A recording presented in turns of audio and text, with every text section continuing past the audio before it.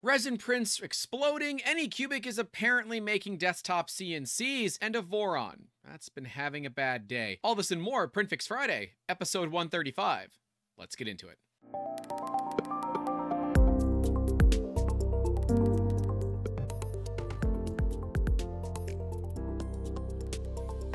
Hey, welcome back to the channel, and if you're struggling with getting your 3D printers running right, we can help you. We've been doing this now for 135 weeks, where we help people that are dealing with 3D printer problems get their printers back to printing with purpose. And if you are struggling with this, you can reach out to us, slide into those DMs on all the social medias, or email us directly, youtube@3dmusketeers.com. We can see here that the user printed these D&D minis over a year ago, and they've been sitting in a dark cupboard cured for at least 6 months. They both exploded. Didn't know that could happen. I knew they were hollow, but I didn't know they could do this. Made a mess in the mini box with all remaining liquid resin. That's bad news. I've got a few problems here. 1, you don't have gloves on. Resin is toxic.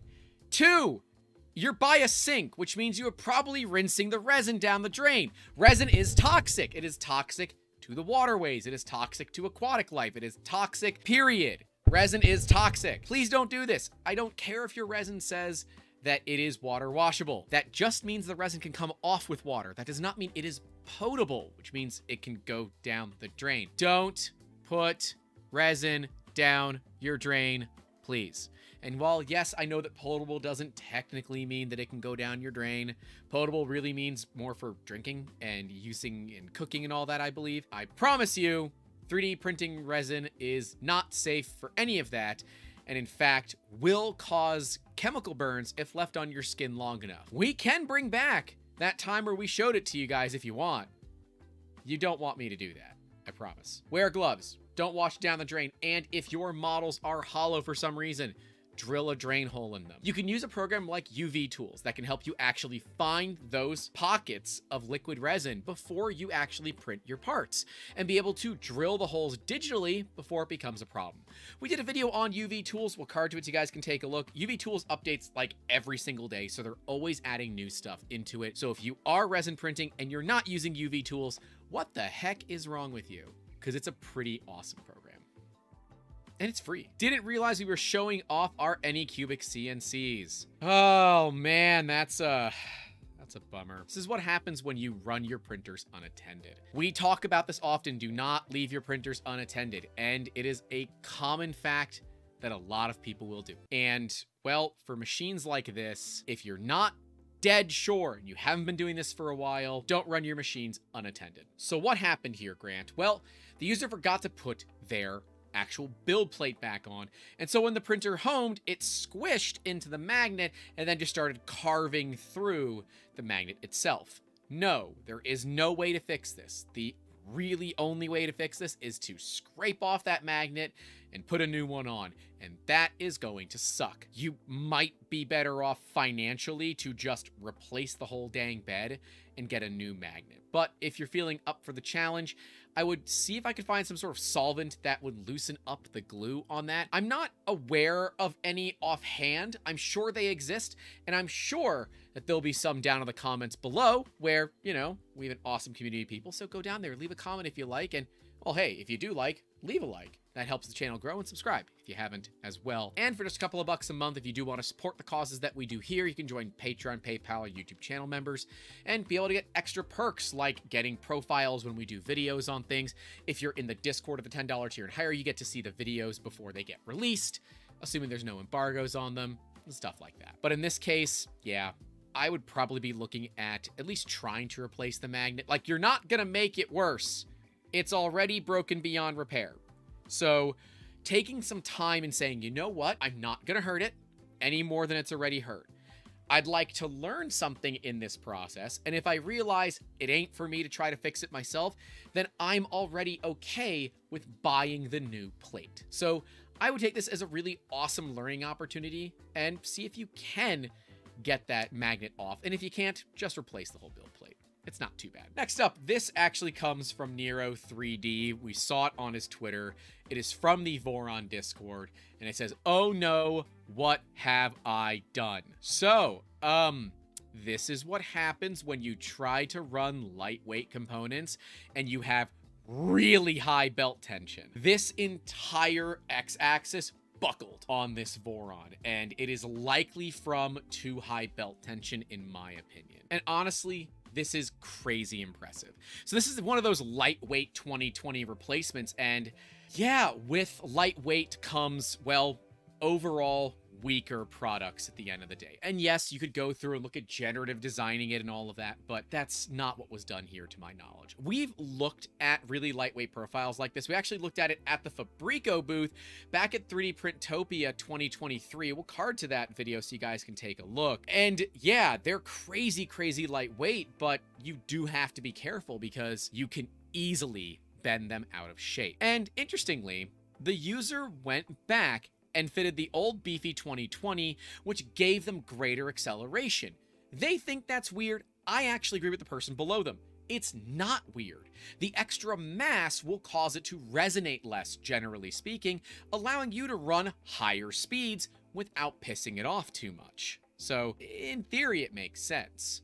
I understand that a lot of the Voron guys like to just kit out their printers as much as possible, run them to the nines, and see, you know, what kind of trouble they can get themselves into. But sometimes you fly too close to the sun, and you get to learn, you know, somewhat of an expensive lesson. Thankfully, these aren't too bad, but they're not cheap either. And kudos to the top comment here. This is not the correct way to do 4-axis printing. Next up, Lost in Tech tagged us on Twitter. Remember, you can do that too. Said, LOL at 3D Musketeers found some material for you. And I said, oh no, we literally covered an issue like this 2 weeks ago. We'll card to that one so you guys can take a look. But this one is a little bit different. They said, anyone know what these two wires peeking out are, and should I be worried? This user owns a Gen 1 Ender 3 that they bought used and have been using it, well, for a while now. And those two wires, that is a glass bead thermistor, and, well, your heater here is, also an indicator lamp. Nothing is actually tight. Your thermistor is pulled out, and your heater is loose as well. And since this is a Gen 1 Ender 3, and it's an older Gen 1 Ender 3, it doesn't have thermal runaway. The risk of this thing catching fire is real, especially if they leave this cover off where the machine is not able to keep the heatsink cool. The real problem that we have though is this is not an all metal hot end, which means the PTFE liner goes all the way into the heat block itself. When PTFE, the material that these Bowden tubes are made out of, gets too hot, it off-gases toxic chemicals that can hurt you and will certainly harm your animals, especially if you have birds. They're very, very delicate to toxic fumes. Hence the canary in the mineshaft reference, which, if you are now putting all of that together, is way more morbid than you thought it was. If the canary stopped making noise, it was time to get out of the mineshaft. I'm sorry, but it's a reality. But anyways, this printer is not in good shape and needs a fair bit of redo. We can thankfully see the screw for the thermistor is still there, so they gotta power the machine down, please, put the glass bead in, put the wires down, and then the screw kind of goes around the wires, and the washer is what grabs the wires. Do not over tighten that. It will damage the actual hot end itself. But yeah, you can see the screw and the washer right there and how it's pulled out a little bit.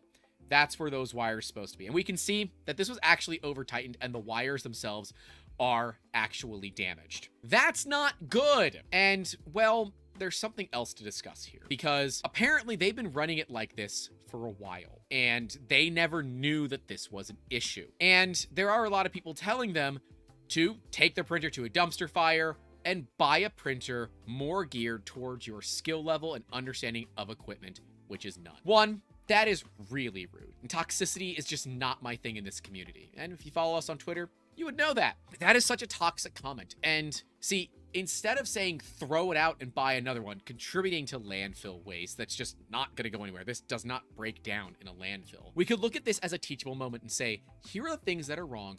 How can we solve it? The first step here, you're going to need to reflash your printer. It is not safe until you reflash your printer. That's step one.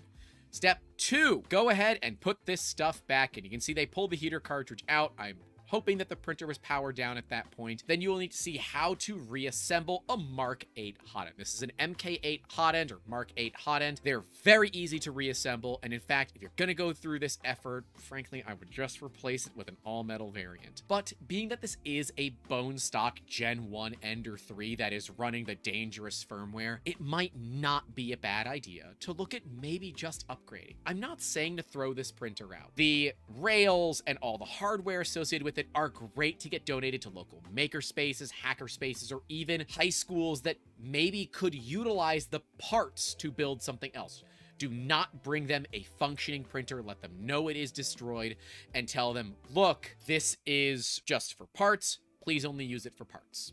And I think that that would be more than appropriate in that scenario. But the problem is, not everybody has that kind of money to just throw away on things. 3D printing is not a cheap hobby, and while, yes, used Ender 3s can probably be had for less than 50 bucks, if all you have is 100 bucks, you can't go buy a new printer that's much better than what this one is. I think this is a great learning experience, and as we talked about with the Anycubic CNC, the printer is already pretty messed up. We have an awesome learning opportunity to say, all right, I don't have the skills that I need to understand this machine. So let's obtain that skill set so that we can better work these machines in the future. I don't like the whole gatekeepy strategy of go buy a better printer because that doesn't solve the problem. They don't learn that way. If the printer just does all the work for you, you'll never have to do stuff like this. And while there is some value in never having to do stuff like this, I personally believe that training people on how to do these things is really valuable still. And I'd love to know your thoughts in those comments below. Do you think it is worth trying to fix a printer like this? Or do you say, screw it, throw it out, and get another one? It's just like, I love to know the thoughts of all of our channel member supporters whose names are listed right next to me at the $5 tier and higher. Remember, if you want to support the efforts that we do here on the channel, you can do so. Links are in the description. You all know where to find them. Right below me will be the entire PrintFixFriday series, and next to that will be a random video that YouTube thinks you should click. I think you should click them both. I think you should leave a like, subscribe, and hey, leave a comment if you haven't. But stay safe out there. Don't forget to call your loved ones. And as always, keep making awesome. Have a good one. Done.